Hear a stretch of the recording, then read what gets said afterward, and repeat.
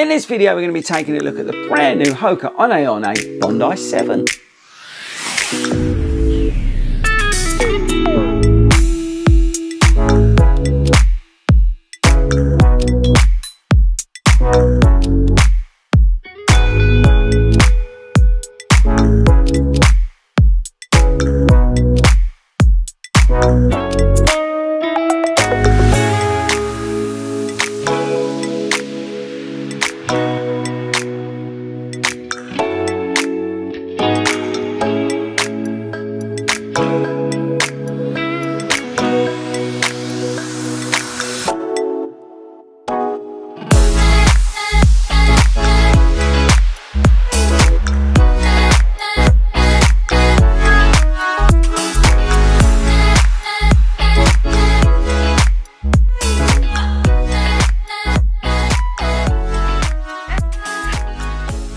Hey, what's up everyone, and welcome back to Fordy Runs. Now, if this is your first time at Fordy Runs, I want you to smash that pink button down there that says subscribe on it. Go to our Facebook page and join the Fordy Runs running community and check out the description. There's loads of cool things, including a link where you can get these. Now, these are the black version of the Bondi 7. So let's have a look and see if they're any good and get stuck in. Right guys, so here we go, Bondi 7 max cushioned running shoe from Hoka. Now this is an extremely popular shoe in the Hoka lineup, and they've just updated it. They haven't really done too much to it in terms of update. They've basically just given it a new sort of updated upper, and the rest of it is very similar to what was there before. And if it's not broke, don't try and fix it. Now let's get into some of the stats and some of the features of this big old boy. Firstly, let's talk about the price. It's £120 here in the UK, which I don't think actually, to be honest with you, is not too bad really. What else have we got? We've got an 11.4 ounce weight, which is quite heavy, but don't forget you've got a massive slab of EVA. You've got a 4mm drop. You've got 33 stack in the back, 29 in the front. Like I said a second ago, you've got this reworked upper, which is got a multi-level engineered mesh with a number of sort of minor laminated overlays. We'll come on to those in a second. The midsole is, like I said, is like this massive slab of EVO foam, which isn't like the flashiest or coolest material out there, but it does the trick. And then obviously you've got the Hoka Meta Rocker on it. Now the shoe's actually £125. I was wrong. It's £125. Now it does come in some other colorways, but I kind of like the black version, which is very similar to the Ghost 13 that I've got.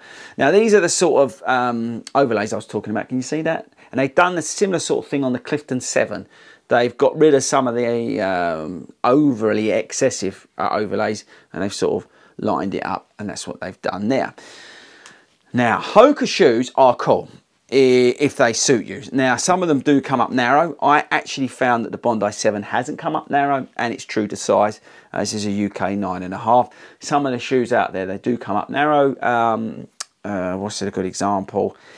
Rincon 2. Good example. That came up slightly narrower, but the Clifton 7 was a little bit wider than I was expecting. The Clifton Edge has got loads of room in it, and this is just right actually, the Bondi 7, the way they've done it. Sometimes with Cliftons, with Hokas, my feet feel a little bit like that, but actually again, they're a bit like that, and they're nice and stretched out and normal in this shoe, which is kind of cool. So the fit is actually kind of wicked.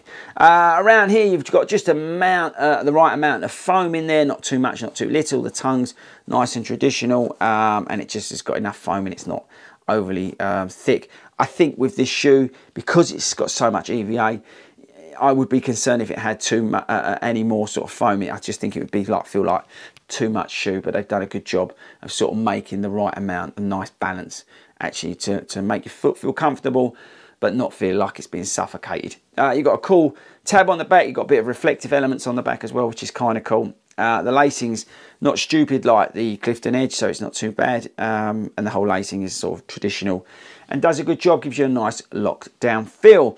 You've got elements of structure along the lateral side, so it just kind of keeps you nice and tidy. I would have preferred a little, maybe some more stability on the heel. Maybe a little heel counter would have done us some favours, especially with the high stack. You know, you can sort of rock around. Maybe that's something they could have thought about, you know, like they did in the Carbon X with the SPE. They put that heel counter. It's maybe something they could think about. For the next version, on the outsole, you've got strategically placed bits of rubber, and there's plenty of grip down there. There's always a question with Hoka about wear and tear. We'll see how we get on with that, but there's definitely nice bits of rubber versus some of the other shoes. Okay, so that's that out of the way. Now let's talk about this big slab of EVA foam. Now, I think most people buy these shoes who want a super comfortable ride, plenty of cushioning, and that combined with the rocker just to sort of move you along. This is not obviously an up-tempo shoe. You've got to be looking at the Rincon for that. This is all about sort of just eating up miles. The Clifton 7 is a sort of middle of the road version of this against the Rincon. So you've got like the Carbon X, you've then got like the Rincon, I would say, and then you've got like the Clifton 7, and then you've got like the max cushioning of the Bondi down at the bottom, roughly speaking. How does it feel? Well, it kind of feels a bit sort of nothing. It's not very inspiring. It's a little bit stiff. It will sort of get better the more miles that I put into it. They're always the same with Hoka, but it does feel sort of stiffer than other versions of Hoka shoes that I've had. I was expecting it to feel a little bit more softer. Maybe that's because of the visuals, you know, so much EVA. I was expecting it to be a little bit softer. It felt cumbersome versus like the Clifton 7. The Clifton 7, I think, is the right stack height. For me, there was just a little bit too much stack here. But that said, you might be looking for a max cushion shoe, right? So this is going to suit you to the T.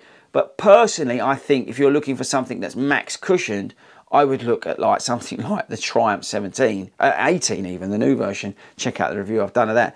I just think that's a slightly better shoe in terms of it just gives you that little bit more feedback with the Power Run Plus midsole where they've tweaked the geometry. It just gives you that little bit more feedback than this. This just lacks any sort of feeling on the roads, any sort of feeling down the toe pass. You're just hitting sort of EVA foam and then going off. It just doesn't really inspire me to go out and run, you know, fast, slow, eat up miles. It's just a bit of a letdown, I think. I think personally, if you're looking at the Bondi 7, it is a good shoe for, you know, max cushioning, but me personally, I prefer the Clifton 7, and I think that's where we'll leave it. If you're looking at the Hoka Bondi 7, it is a, you know, mild update, but personally, even though it is a really popular shoe, I would go with the reworked new Clifton 7.